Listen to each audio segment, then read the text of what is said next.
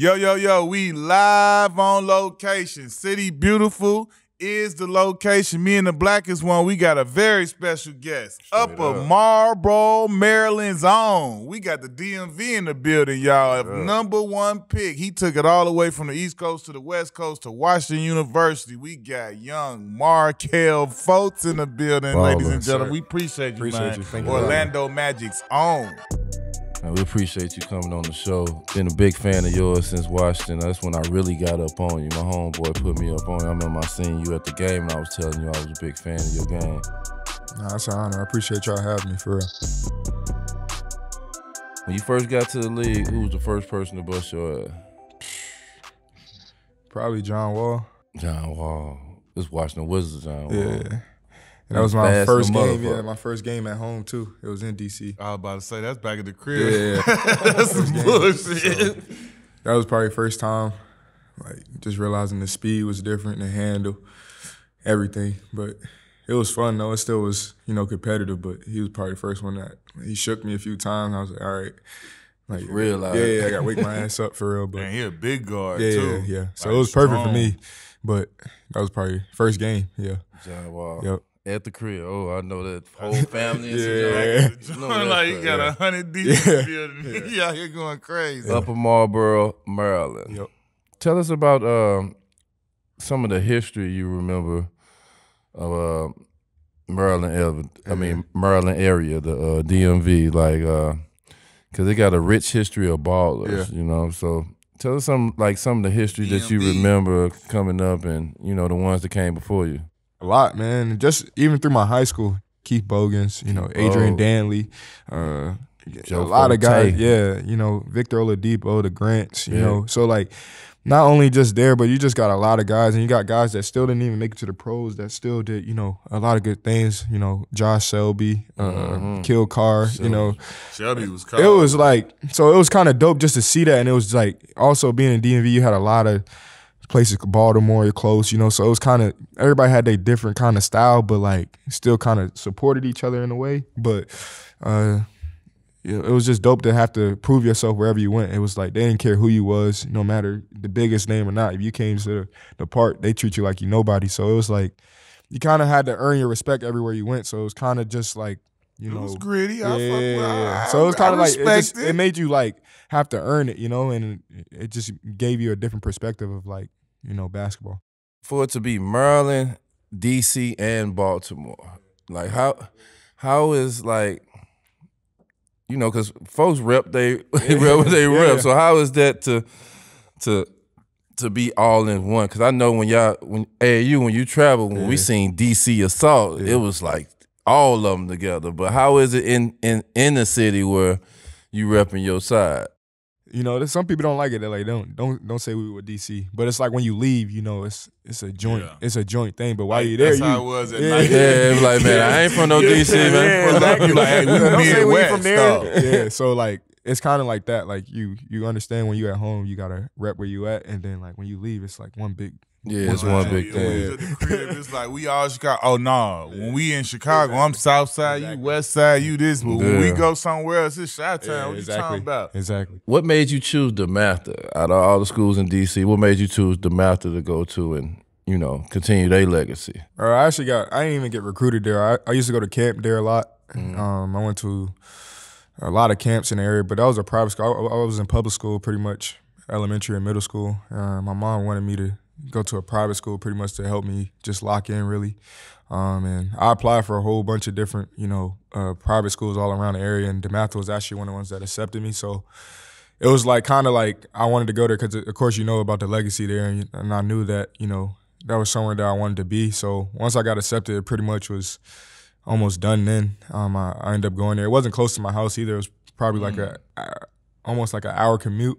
Damn. Yeah. So you went there. You went there 3 years, 4 years? 4 years, and I didn't get recruited. I played freshman, I played JV. Yeah. And so like I went through the whole process. It's like a grind. I almost wanted to leave my sophomore year when I got cut, but you know, my mom made me stick it through. You know, she made me see the bigger picture as far as like starting something and not giving up. So it ended up working all the way out. I ended up, you know, killing my junior year. Yeah. And Did you get cut sophomore year from varsity? Yeah, from varsity and played JV. Yeah. JV. I ended up getting moved up at the end of the year because I was just dominating JV. But you know, DeMatha is a big powerhouse. There's a lot of guys there, and I really wasn't like recruited. So like, I mean, I busted my ass and I did what I had to do. But you know, they had guys there that you know they already had. It's a program. On the roster, you know, so it's a program. I went through the process, but it all made it worth it. It showed me just how to work hard and for something that you want. But it ended up working out. You know, I ended up killing my junior year and winning player of the conference in that conference, and then my senior year doing the same thing and dominating, and then going to Washington. So it worked out. How was it for you to just bust through it? Like you don't play your freshman year. Most of the guys get discouraged if they not already the man or they not close to being a man. You know what I'm saying? So you don't play your freshman year, you don't play your sophomore year on the varsity level because you know JV don't count to us. You know what I'm saying? Them numbers that you put up, they don't really go towards your senior, or your varsity type numbers if you don't play all 4 years. To bust through the scene and you was seeing what's ahead of you, like you seeing the better teams. I know you was going to all the varsity games and watching them play. So to bust through your junior year to get on that level, like how was that the transition to that for you? It was dope. It happened really fast, but it was also dope because you know the work that I was putting in was showing very fast. So it made me even more hungrier to keep working because I was seeing results. You know. Quickly, so I understood like while I'm working on something, and if I'm being coachable and somebody tells me to work on something and I do it, and then I see the results right away, it's almost like why would I stop? So I kept doing it, and I kept getting better, and I kept getting better, and I kept getting opportunities to play against the best players in the country, and I kept proving myself every time I got a chance to do that. So like it was almost like it was a type of like addiction that I had to just continue to prove people wrong and also like work my ass off to get what I wanted, and I just kept doing that. So like that whole junior year, it was just like I got opportunity after opportunity to play against, you know, the best player I played against, Jason Tatum. I played against, you know. I know DeMatha play everybody. Yeah, we played all around. So like it was also like just a showcasing of me, you know, everywhere. And everybody's like, where did he come from? You know, this guy came from nowhere.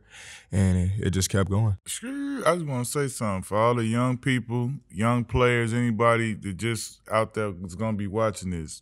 Please pay attention to the context clue. That man said he was extremely coachable and he worked his ass off. Yeah. Extremely coachable and worked his ass off.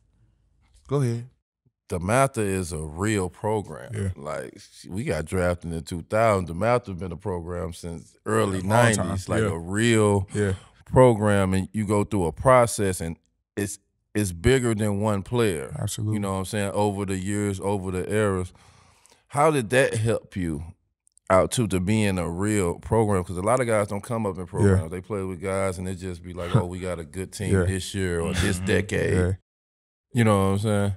It was big. It taught me how to play basketball the right way. But also I think that's just the DMV area is just kind of like that. Like the way they play basketball is kind of just the right way. It's not like, you know, a guy go get yours. It's about, you know, team basketball and understanding defense and how to run an offense. But like you said, like they've been competing for a long time. So like you also understand how to put yourself aside for a bigger picture, because it's not saying that necessarily like you're not talented enough to be able to do these things, but understanding that everybody has a role to a bigger picture. So I easily learned that, and I had teammates on my team. We had a whole lot of fun doing that and understanding that, you know, we all are talented in our own ways, but if we tie together in certain ways, like you play your best defense, I pass the best way I can, you shoot, nobody can beat us. So it was kind of dope, and it showed me a way to play basketball and understanding, you know, there's a right way to play basketball and there's a way to just to go hoop. So I don't know if you look at it like this or not, but like to be a guy that, like you said, you played freshman, played JV, then finally broke through as soon as you got the junior year, you the player of the year in the conference, and then you set the school record for assists. That's only in 2 years. Like, when you look back at that, what does that say to you about, you know what I'm saying, like the work that you were putting in, how hard you went and everything, and does it make it show you to like, yeah, like, you know what I'm saying? Like, regardless of what everything, you got cut. You know what I'm saying? You came back from all of that stuff and did what you did. What does that say about the work that you put in and the foundation you built from those failures or whatever? I don't really think it's a such thing as failure. I feel like you can learn from everything that happens in your life. And I also understand that, like I said, anything's possible if you put the work in, you know, and I believe that I'm blessed in many ways, but it just shows that if you put the work in, that you can do anything you put your mind to, really, you know, and that's all I did. You know, it might not happen right away. It might take a little bit of time, but I always believe in the work, and it always shows. So I think it just shows resilience and something that, like, I'm not worried about the results right away. I'm really worried about the process and what I'm doing it and how I do it. To get nationally recognized, you know, it's hard enough. We got to try to be the man of our city or the man of our state. To get nationally recognized, and you being, like I say, 2 years of varsity, your senior year, I know it was like at full force. How was that to just see your name attached to some of the guys that you seen in your class that was always there from freshman year and stuff like that? That you getting the opportunity to hear the McDonald's and you hear this. It was dope, but the job, the job wasn't done though. I was never satisfied because I still believed that I was the best player in the world and I wanted to be number one. So, like, I feel like I didn't get a full opportunity to show that because I only had 2 years. I think the highest I got moved up was number 7. But I was still happy with that, you know. I think that I still had more work to do. I still, you know, I wasn't done, you know. I was still satisfied. I was still hungry to keep going, but definitely was like, again, more motivation, and it just made me feel good about the work that I was putting in. It wasn't like I was just working and like I didn't see any results. It felt good to actually put in work and then to see other people believe what I already believed. It just made my confidence go even higher. At the end of your senior year, right, you racked up so many accolades. Average 22, set school record, Maryland Player of the Year, All-American, Jordan Brand. Was the MVP of the USA FIBA Championship, was that like the biggest award you think that you like, or was that like the biggest feat you think you accomplished that year? I think that probably when they started considering me number one in as far as mock drafts and everything. And it was kind of dope because I'm younger than almost everybody in my class. So that USA year I actually played with kind of like Trae Young was on my team, Michael Porter. I had a few guys in my class like Jared Allen. But it was kind of the younger guys in the class below me. So it was kind of dope because it was almost like I was playing my regular age, kind of, but I still felt like that was like the moment where everybody kind of recognized, because that was also my first time getting a chance to play for a gold medal as well. So it was just a very dope experience. And I do think that was probably the biggest award I had, because that was right before college as well. Like after that, I went straight to college. I did the same thing. I went with that same USA team, and we went to Dominican Republic. How did that feel for you to win that gold medal? Because I remember, like, I don't even think at the time I knew it was as big as it was, because it was just like, you know, you so young and you green, you don't know what the hell is going on. You just like, we about to kick everybody's ass and it's a regular tournament. But like looking back at it, like I never got to play for another USA team, and like I still got that net, I still got that gold medal, and like that's like I was for real Olympic champion. Like that's the only time I got a chance to be that. So for you, did you look at it like that back then, or you just looking at it now like that was a bigger deal than I really thought it was? Nah, I look at it now as it's a way bigger deal. Back then it was more like a business, business thing. Just like a transaction. Exactly. I'm just going to kill everybody. I'm trying to win, and prove myself. You know, so it was like when I got gold, don't get me wrong, I was happy and I understand what I was doing, but I didn't look at it as big as I do now. Like I definitely appreciate it way more, and I'm very thankful for that opportunity. But back then it was just business, going to do what I had to do. Facts. Yeah. Could it have been anybody else but Washington? Like, could anybody else? Was it anybody else that almost got you? Yeah, it was a few. That's the other side of the country. It was a few. And you chose to go from one end off to the other. It was a lot of reasons for that, man. I think the biggest for that was Romar.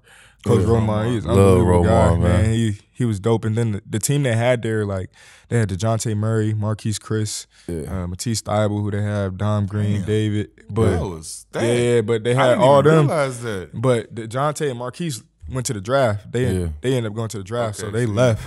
So I didn't get a chance to play with them. But I wasn't mad at them. You know, they did what they had to do. So and I just stuck it out. I didn't.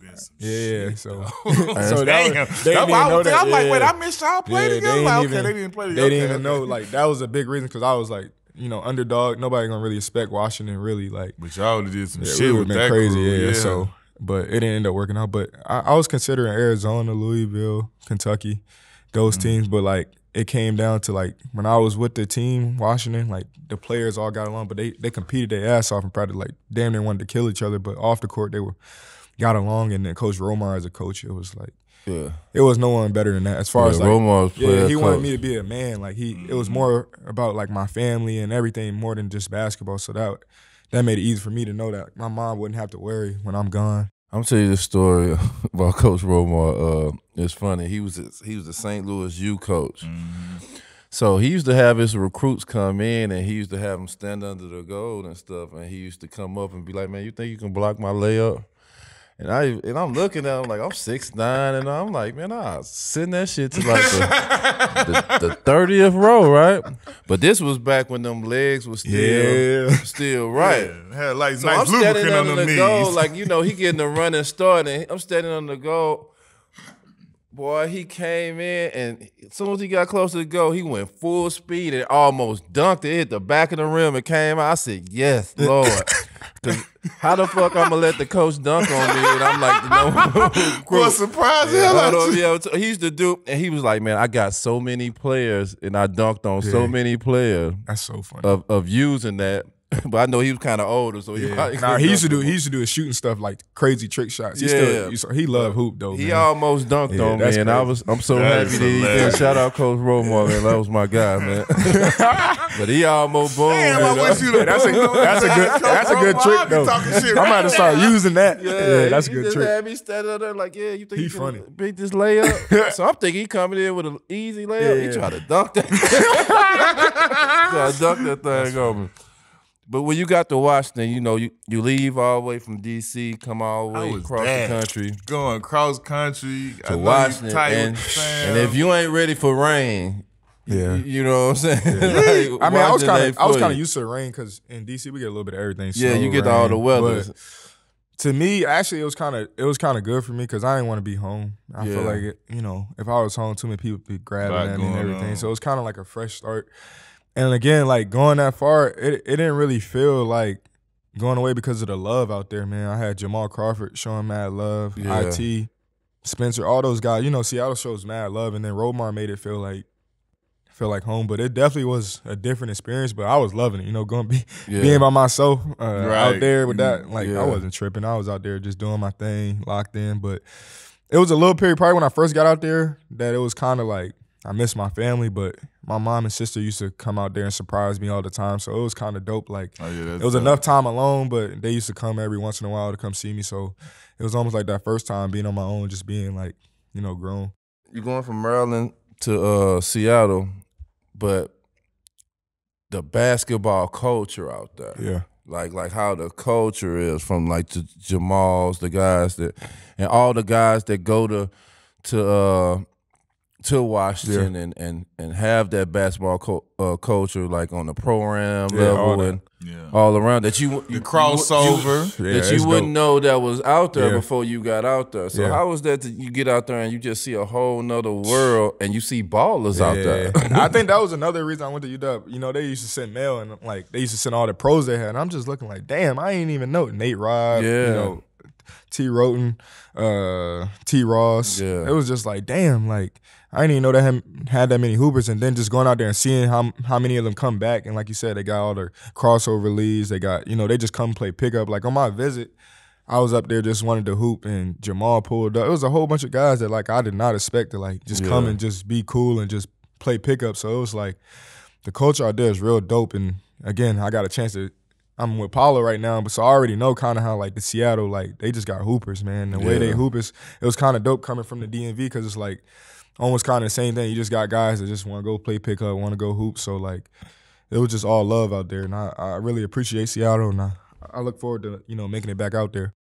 In Washington, you was swerving out there. Like that's when my boy done put me up on you, and I'm like, ooh, you get buckets out there, boy. You going to work now. Nowhere. When you got out there and playing in the what's that? Pac-12. The Pac-12, yeah, playing in the Pac-12 and doing your thing with the competition of UCLA and all them. Like, how did you feel yourself when you really got there and kind of got your feet on the ground and started swerving? Crazy. Like, that's probably the when I, like, riding the high, that probably was the best I felt, because it was, like, almost like, I remember my first game, I think I had 30, and it was, like, I felt like I didn't even have a good game. Like, it was just, like, at the end of the game, I look up, and I'm like, damn, I had 30, and it's, like, I didn't really think. I'm like, damn, that was kind of easy. Like, next game, 35. I'm like, all right, like this, I might really be doing something. Like, just keep doing what I'm doing. Can't be easy. Yeah, man. I'm talking my trash in practice, but I'm still putting the work in. Like, don't get me wrong, I'm working my ass off, but I feel like it was still opportunities where I could have, scored more and did other things. But me being who I am, still trying to get my teammates involved and stuff like that. But it was like I was just having fun and dominating the game of basketball, and it was like, the only thing that sucked was the wins. I didn't get that many wins. So, like, that was kind of the thing that I didn't like hearing because it almost made it seem like I wasn't, a winning player, And that's all I care about is winning. How did Coach Romar help you deal with that? Because I know he was a great, like, mentor-type dude, and I know he helped you deal with that. I mean, shoot, he just kicked our ass in practice. We used to be running so much. You're like, you ain't gonna do the one thing. You gonna be running. But he just stayed on. I mean, he knew I was a guy that was doing whatever I could to win, and he tried to put us in the best positions. But again, if I could go back, it'd probably be times that I could have been more aggressive to help our team win and things like that. But I wouldn't change anything about college. I really enjoyed it, and I think I enjoyed the chemistry I had with my teammates. I think they would say like, I was probably one of the dopest dudes. I wasn't a typical probably guy that's probably going to be a high pick that walked around like he was all that. I'm a normal guy, just kicked it with everybody, chill with everybody, made everybody seem special. When you came in after everything that you achieved as a senior, did you expect to be that successful and to have a chance to be like, a top 5, top 10 pick or anything? Like, I know, a lot of us, some of us come in thinking like, hey, about to kick everybody's ass and nobody good. Like, did you walk in like that, or did you come in kind of like, all right, I got to see what it's like, I got to feel my way through, or how did you come in? I came in still with the same agenda. My goal is to be #1 pick. Okay. And I've been saying that since I got, like, literally my boys in high school, I used to tell them, like, yo, I'm going to be the #1 pick. Like, I'm going to work my butt off to be the #1 pick because I always felt like, I was the best player in my class, and, like, that's just how I always felt and how it worked out, Even if I wasn't there at that moment, like, that's my goal and that's where I want to be. So coming in, I definitely, had thoughts of, like, all right, how hard is it going to be? Like, how's classes and stuff? How's practice, this, that, and third? But it was always the goal of, like, when I leave, I want to be known as the best player, to come out of here and the best player on the floor. So that was my mindset every day. And as I continued to go through the season, I felt, the accolades coming and the work that I was putting in showing, and it just kept going from there. What made you decide to leave? Yeah, they fired Coach Romar. We had Romar stayed. You might have stayed. I might have stayed because I didn't want. We actually had a #1 recruiting class coming in next year. We had like Michael Porter, Blake Harris, I remember that. Had a whole bunch of guys, but so is that why Porter went to Missouri? They really flipped off the bag like so, that. Like, I mean, at the same time, I still had a goal of leaving, but my mindset, like, they had me projected #1. I was like, I'm #1 in this class. I'm thinking like USA as well. The class under me is coming to next. Why wouldn't I be able to be #1? But also I prayed about it and something told me to do, and I'm glad I did because I ended up getting hurt the next year. So everything happens for a reason. But I definitely was thinking about coming back just because I didn't like winning 9. I won 9 games in college. Right. That. Like, people be talking about March. I didn't get to play in March Madness. I didn't get to play in my Pac-12 tournament. I was hurt at the end of the year. People thought I was sitting out because of, trying to get drafted. Yeah, but nah, I was just covering up my knee so I can get right. But, you know, that was probably, I was thinking about coming back, especially because I didn't want to leave Roma with no 9 wins, but they fired him, and after that I was like, there's no way, I'm out. Yeah. Now you here, you decide to go to the draft, you projected to be #1, something that you dreamed of your whole life. Top flight security of the world, Craig. All of us want to be the #1 pick, you know. It's only one every year.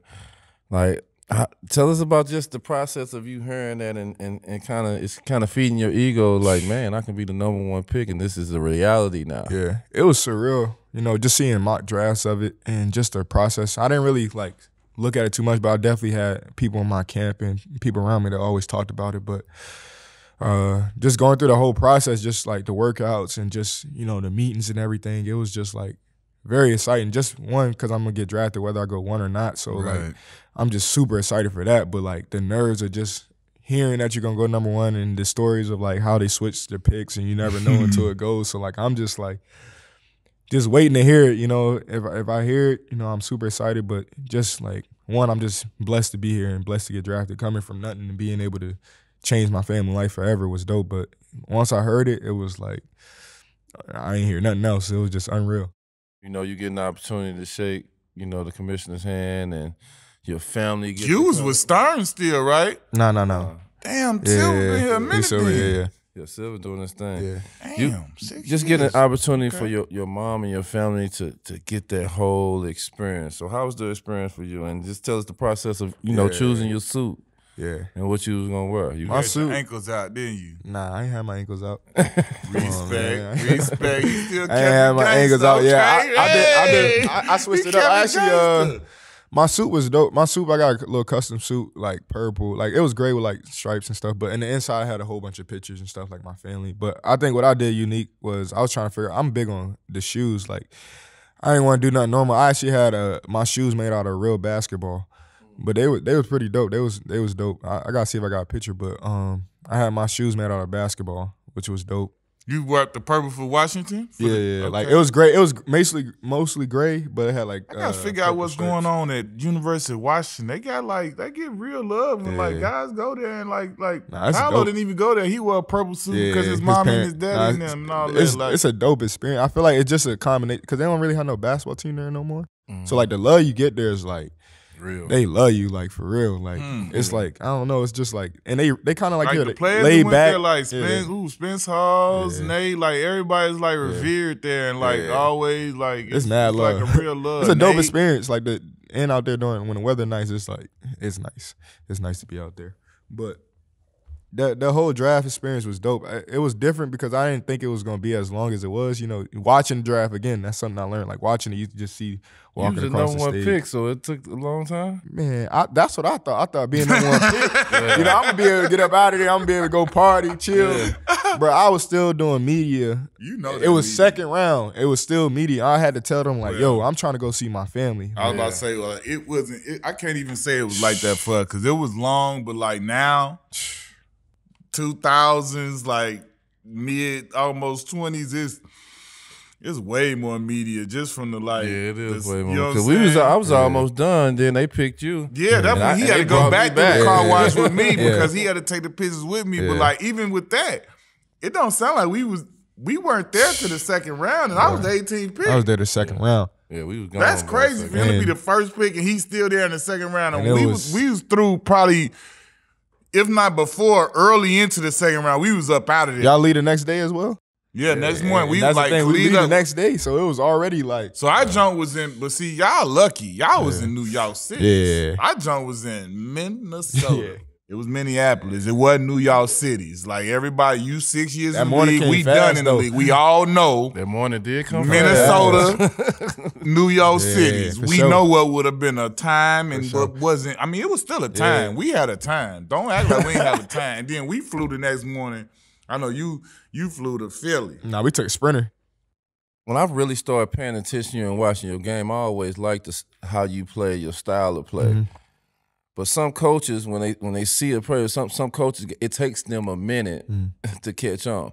Did you have a problem with that, with like coming through? Coaches seeing you off the rip and be like, I don't know. Yeah. And then when you actually play and do your thing, be like, oh, no, that's one of my favorite players. Have you been getting that? Like, 100%.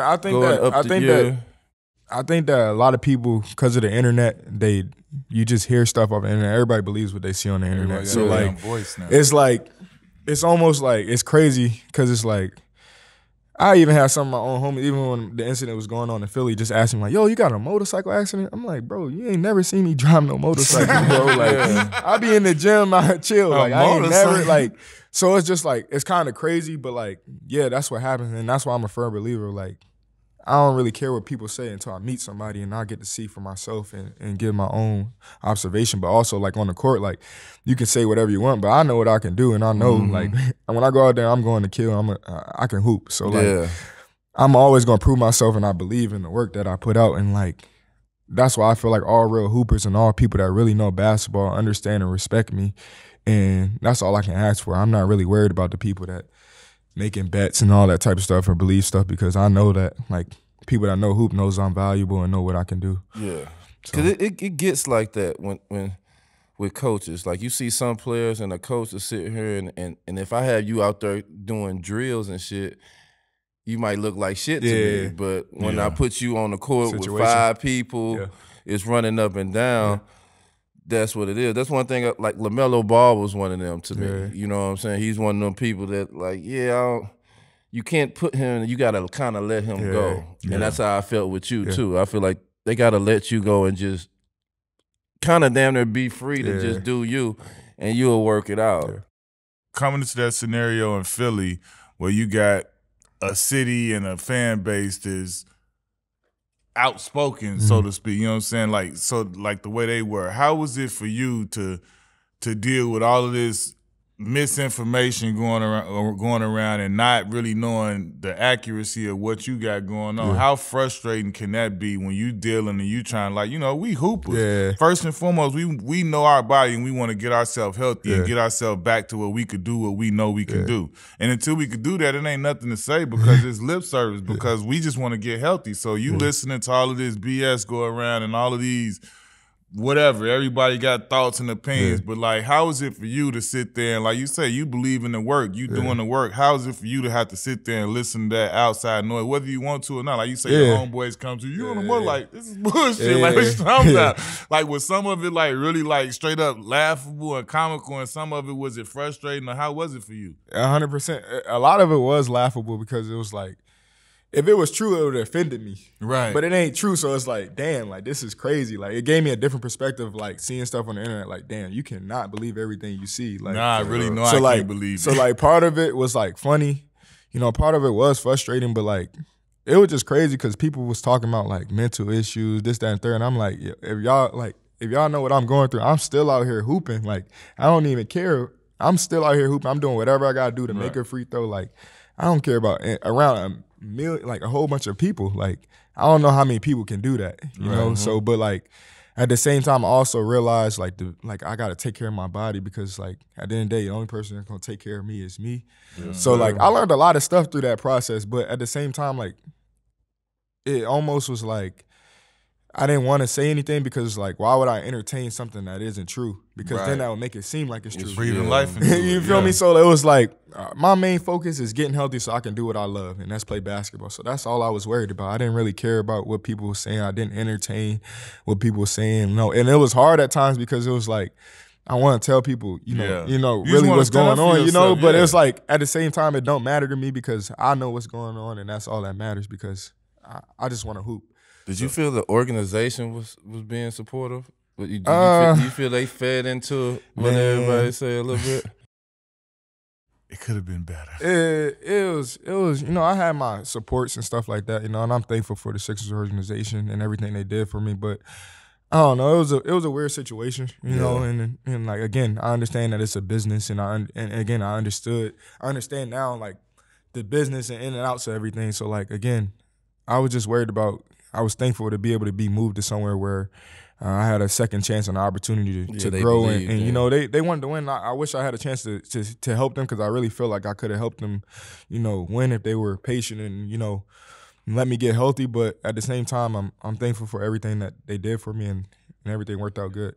Watching you in college, like, you was a bucket.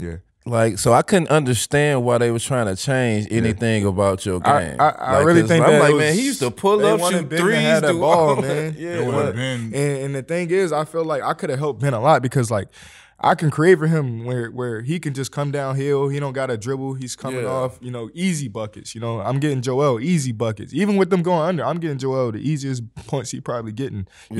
Easy dump off, stuff like that. So I feel like like I realize it's about situation as well. You have, like you said, you have some coaches that put guys in a certain box and, they can do way more. So it just didn't work out. It wasn't, what they had planned, and it was cool.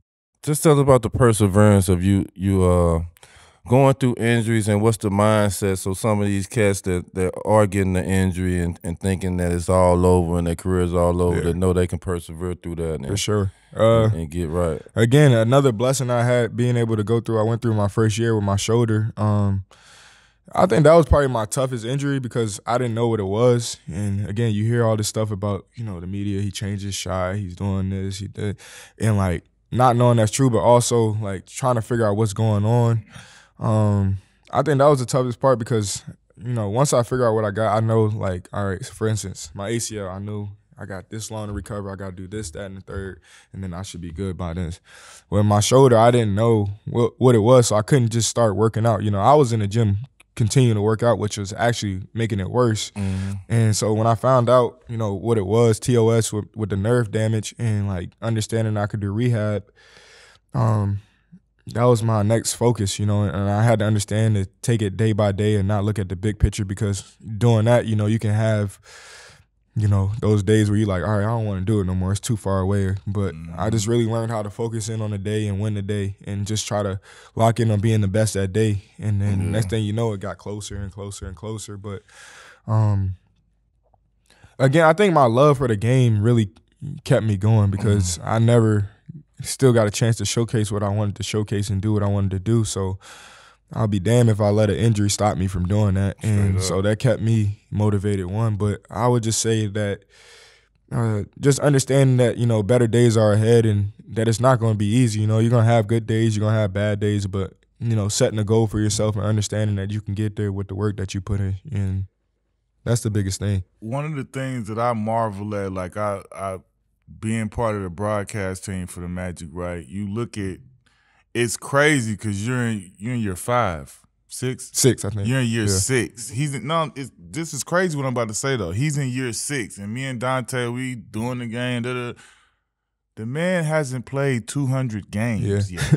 You understand what I'm saying? Because of injuries. It says a lot about how hard you've worked, what you fought through, the perseverance, the determination. So just talk about that in the grand scope of things. Like, that's amazing to be only 200 games, but to have this level of talent and be doing this well and being this impactful for your team.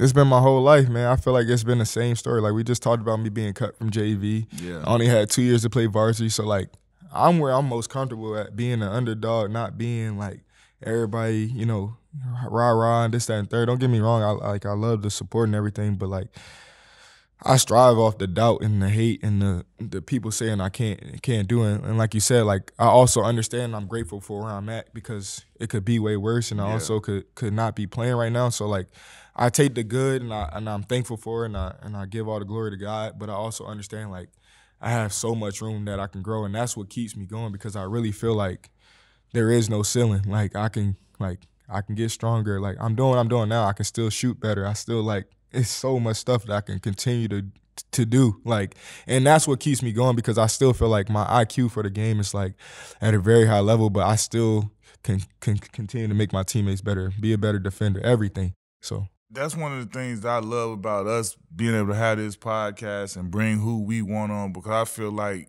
people like you are important. It's cool to get Shaq, Kobe, whoever, the super, super, super duper, duper stars, but like a person like you is as important as anybody because you stand for and you represent like, hey, everything ain't always gonna go the way that everybody wanted to go. Mm-hmm. We all can't be D Wade and get a farewell tour on the way out and this and that. But like, look, I'm not out of It here. ain't I'm over. not done. You Yeah. know what I'm saying? Like, it's not over. Yeah. I'm still, my story still Exactly. continues, and it's regardless of if it's how you guys want it or not, it's a success story. Exactly. And that's what it's gonna be. Mm-hmm. So I love that part that you represent that, and that, you know what I'm saying, that's the you know what I'm saying, the way that you persisted and persevered to be on, and you exist because of that, because that's dope to me. Yeah, I appreciate that.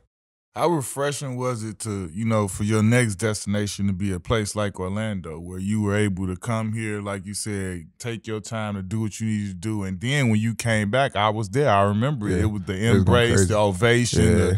the love for you. Like, how was Yeah. that for you to experience that in contrast to what you had just gone through?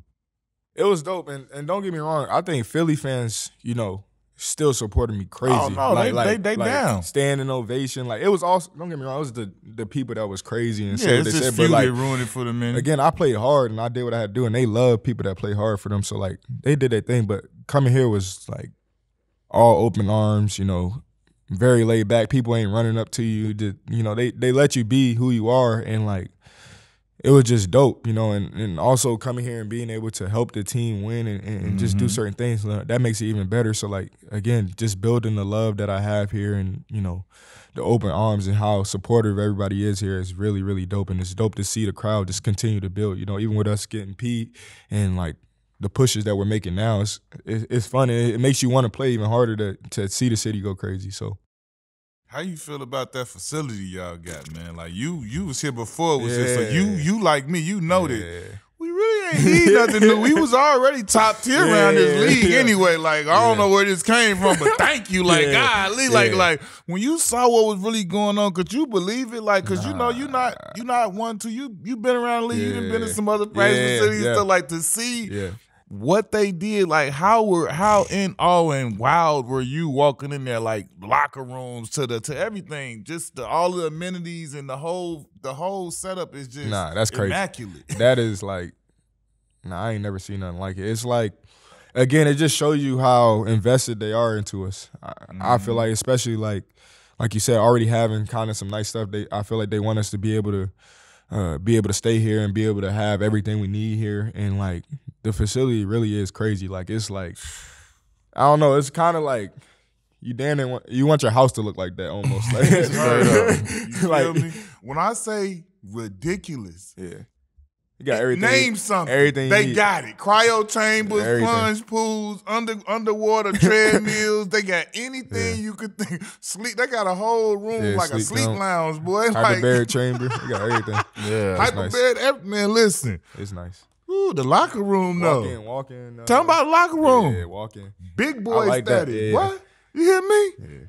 Woo. Yeah, you definitely feel good. You don't be rushing to get up out of there. Spare no expense. You hear me? How does it feel for your presence to be on a team, your presence to be on the franchise? Like, you can tell, like, when you're in the game, the pace that you run and what you do is different than what they have on the court with going through all the stuff that you done went through. Like, how did that feel? It feel good, man, because I honestly feel like I'm very valuable, man. I feel like I honestly make everybody on the floor better. Again, like I feel like almost to a fault where like I'm trying to help my teammates play so well that I like miss out opportunities for myself. Yeah. So like that's something that I also learned now, like understanding that there's a time for me to go get it and there's a time for me to take over, but it's also a way to take over the game with not just me scoring. You know, it's ways to play defense to help my teammates get going. Yeah, you know, so like being that point guard and understanding that, like that's what it's all about. Like I want to be known as a winning player, and I think that I'm showing that now, and I'm glad that I'm getting the, some of the recognition for it, because like that's all I care about is winning, and that's all I've always cared about. So I think like as long as I take care of that, like everything that's supposed to come from me is gonna come, and like that's the way like I kind of came up, like trying to do good for others, and I always come out fine. So again, it feels good for like not only like my teammates to feel that, but like, I feel like a lot of people are starting to see that. How was it to see a kid from Seattle be the #1 pick and say that, like, oh man, I used to watch all your games coming up in Washington. It's crazy. Going to the game. Yeah, it's crazy. He's the #1 pick and he's on the team, and seeing you and T. Ross. Yeah. And, I think it's dope. Again, I think it's like, a unique experience.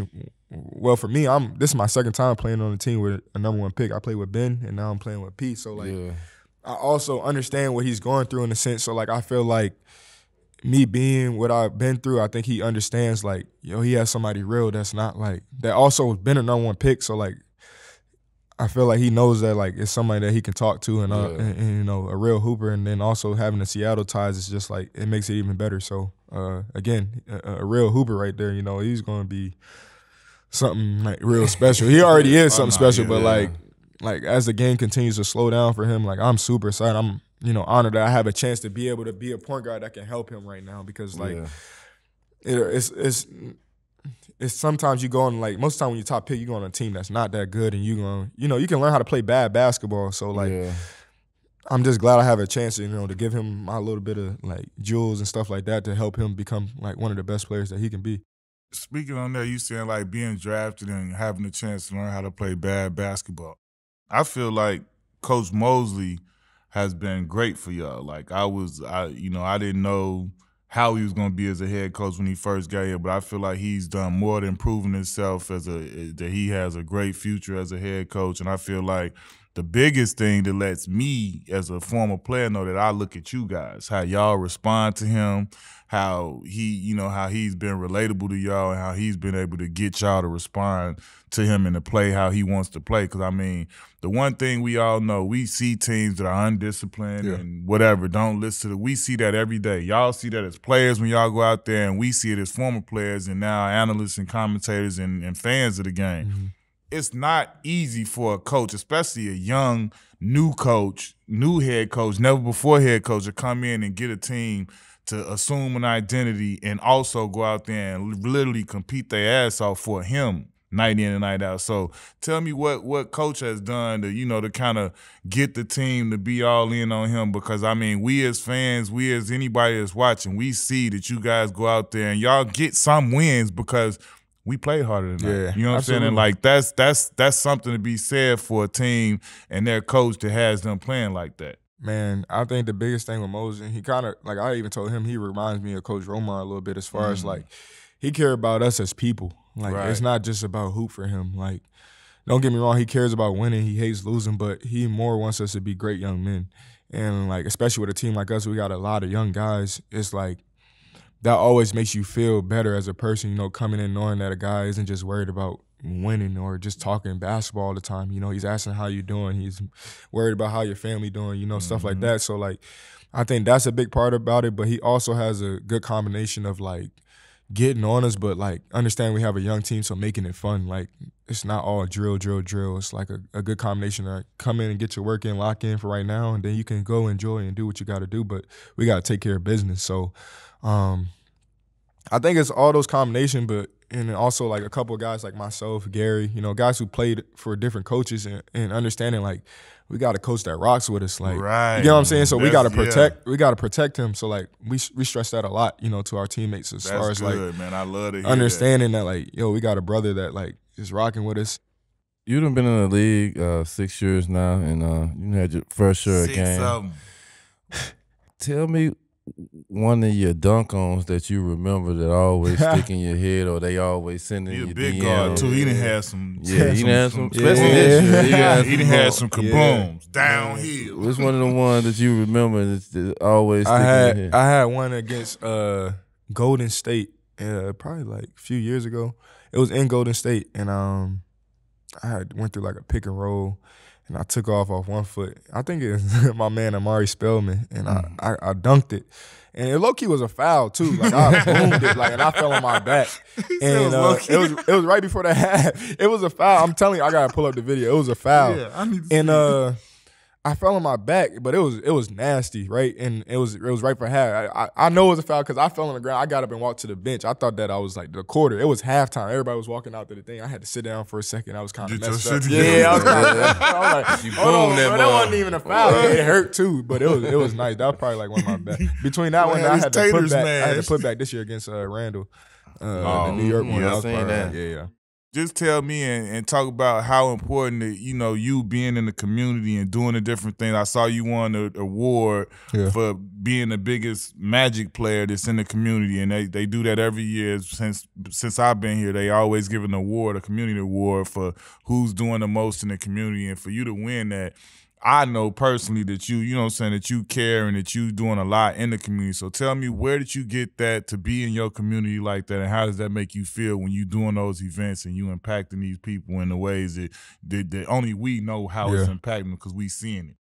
That's something my mom instilled to me and my sister since we were young. Like, even when we didn't have nothing, like every Thanksgiving, every Christmas, we would sign up to go give away turkeys at the center. So it's something that we just did because, it's something that we love to do. Like, we feel good, being able to help someone. And as soon as I got to the league and I was able to, my life changed. That was one of my biggest things I wanted to make sure I did, was make sure I gave back as much as I could, because I came from nothing and I didn't really have that many pros that came back, or just people in general that came back and just, looked out for our community. So it's just something that's like second nature to me. It actually like brings a joy to my heart, and I had to learn to, because I always used to go and actually, like you said, be there to be able to give back. But like when I started to realize how much of, just me smiling and me talking to people, just saying hello and saying have a good day, how much it changed, their lives,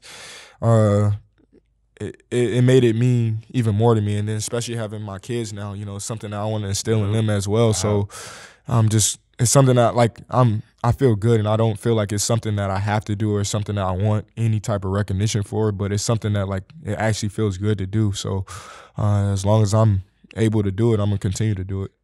If you had to pick your favorite 3 players from DC, there you go. Your favorite 3, not your top 3, your favorite 3, the one that caught your eye, who would be them 3? Dang. Kevin Durant, Beasley gets slept on a lot.